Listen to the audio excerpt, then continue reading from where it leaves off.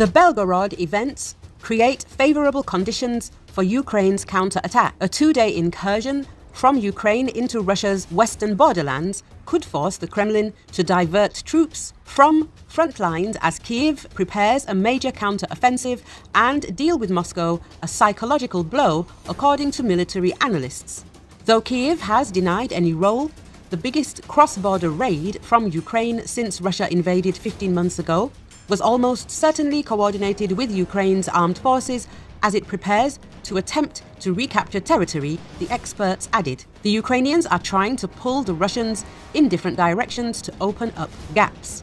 The Russians are forced to send reinforcements, said Neil Melvin, an analyst at the Royal United Services Institute.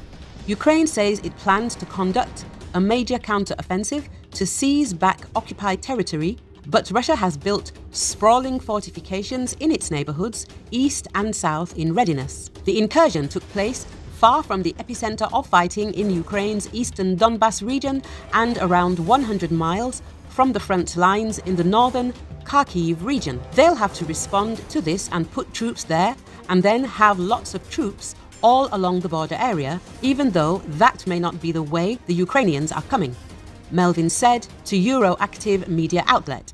Kyiv has said the attack was carried out by Russian citizens, casting it as homegrown, internal Russian strife.